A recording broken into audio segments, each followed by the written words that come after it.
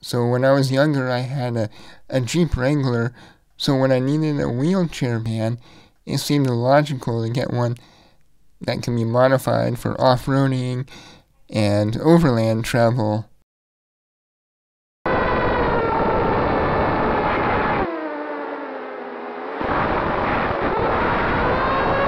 Alright, hey everyone.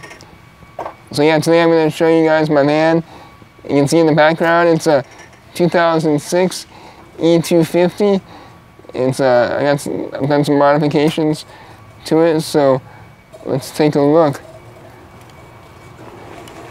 So up front, I've got a winch to get me out of trouble. I put some big tires on it. It's wrapped with my website. Yeah, check it out, btcmovie.com. These are all screenshots from my film. You know, around the back, I've got a spare tire rack, a bike rack up there, and this big box here, that's a kitchen box. The kitchen box swings out, and you pull out these supports.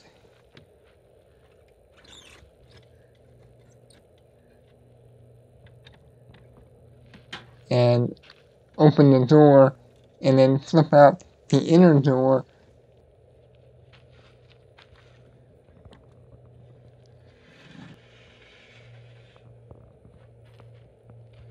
Alright, so it's got a van gator wheelchair lift that picks me up. You know, the floor has been lowered 6 inches to give me extra headroom. You can see down there in the corner where it was cut out. Anyway, it's got a sofa bed in the back that folds down to a bed.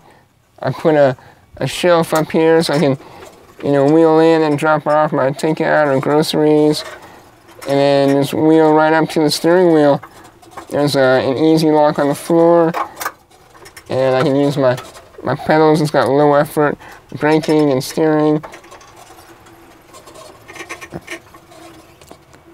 And this here is a table that actually folds out. And it makes a small table for cocktail hour.